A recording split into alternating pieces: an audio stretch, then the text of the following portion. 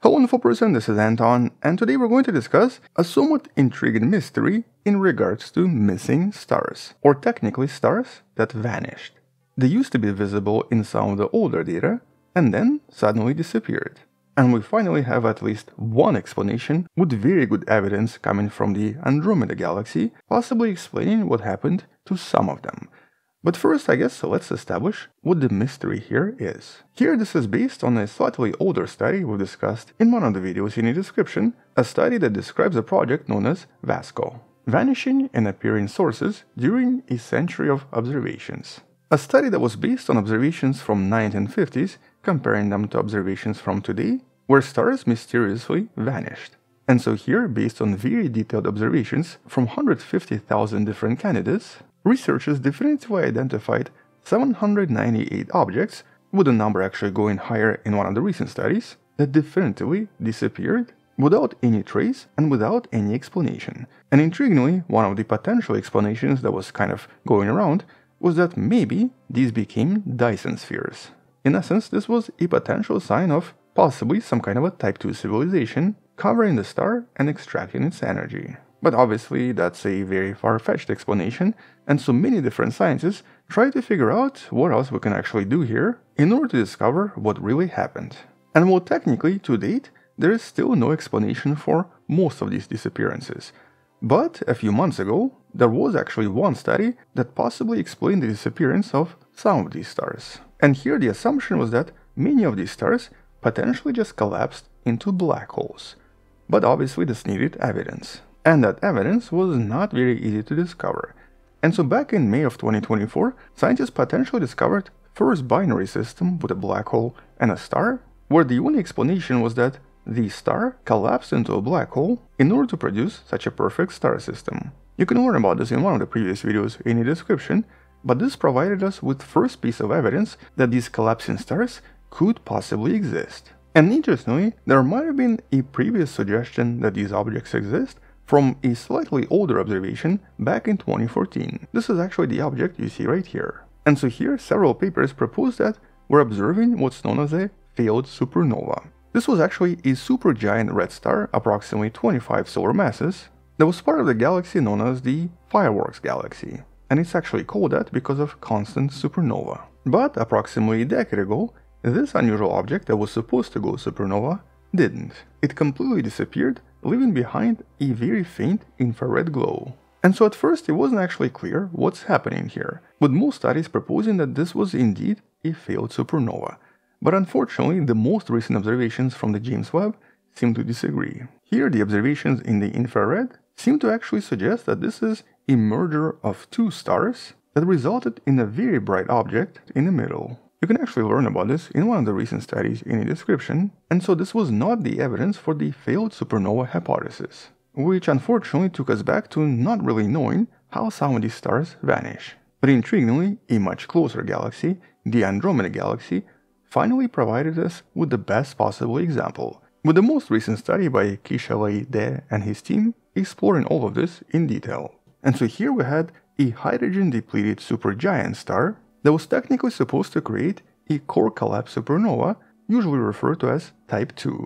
Here this is a star known as M31 2014 DS1, and for some reason back in 2014 it started to become extremely bright in the infrared light. And so for approximately 3 years its luminosity was more or less the same. But then, between 2016 and 2019, it started to fade dramatically. And by 2023 it was practically invisible. Not visible in the optical light or in the infrared. In essence, it seems to have completely vanished. And based on additional calculations, here the scientists determined that this used to be a star that was about 20 solar masses when it was just born, and it was approximately 6.7 solar masses sometimes in 2012. And so in theory, this star should have actually exploded and potentially resulted in a neutron star. But it seems to have disappeared. And it also seems to have left an ejected dust shell, suggesting some kind of a small explosion or a miniature supernova. It's just there was no optical outburst, which is usually what happens with Type 2 supernova. And this of course suggests that, well, first of all, we might not actually understand supernova that well after all. In other words, there seem to be some exceptions to the rule. For example, the decline in luminosity for 3 years suggests that the star in this case was actually decreasing its nuclear reaction, which eventually led to some kind of a failure and some kind of a collapse. But the question is exactly what happened.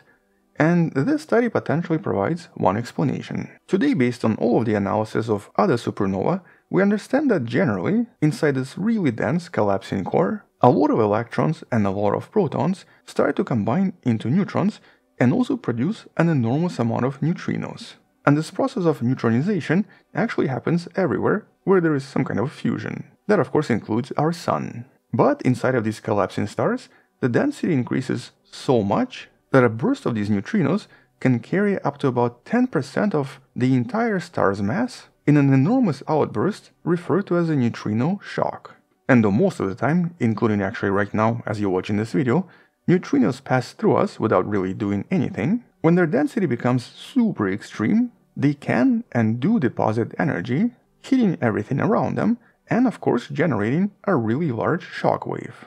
And what looks like neutrino shock in this case could possibly explain what's happening. Usually, as this neutrino shock advances, it eventually reaches a stage when it kind of stops. This is referred to as the stalled shock. But in many cases, it then reaccelerates and continuously expels the outer layer of the supernova, eventually destroying the star and leaving behind just a tiny remnant. But in some cases, looks like it just stalls completely, with the entire shock wave eventually collapsing back. And so in this case, instead of having a supernova, we basically end up with just a tiny shock wave, but most of the mass then collapses back into a black hole, which is actually what the scientists believe happened here. In this case, the researchers believe that only about 2% of the material escaped to the outskirts, which is exactly what's visible today, but 98% of the mass, or about 6.5 solar masses, collapsed into a black hole directly. And so based on this model and based on this explanation, this could be an extremely common phenomenon that we've just never really seen before, or at least never really confirmed until now. And technically this could have also happened in the Fireworks galaxy as well, despite the observations from the James Webb suggesting otherwise. As a matter of fact, the survey of 27 separate galaxies by the Large Binocular Telescope revealed that 20 to 30% of stars that usually go supernova can potentially end up as these collapsing black holes, or as these failed supernova. In essence suggesting that this is a completely new type of an object, or a new type of a stellar finale, somewhat different from your typical supernova, and basically always producing a black hole. But this can only be proven and confirmed by using a multi-messenger approach, or basically by studying these in very different wavelengths. Here we're talking about infrared, optical, X-ray bands, and possibly even radio observations, just to actually see what's happening here, and if this is indeed how a lot of these stars seem to vanish.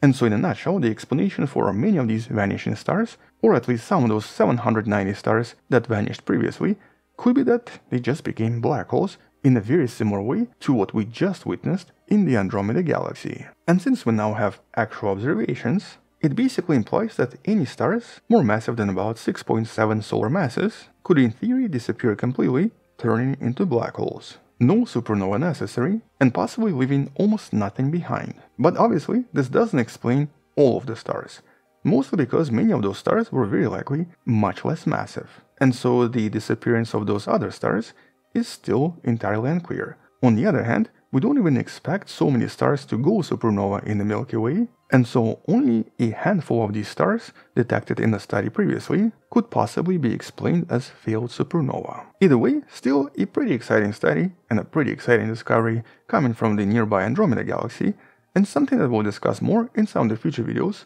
once there are some additional updates. On that note, check out previous videos in the description below. Thank you for watching, subscribe, share this with someone who loves learning about space and sciences, come back tomorrow to learn something else, support this channel on Patreon by joining channel membership, or by buying the Wonderful Person t-shirt you can find in the description. Stay wonderful, I'll see you tomorrow, and as always, bye bye.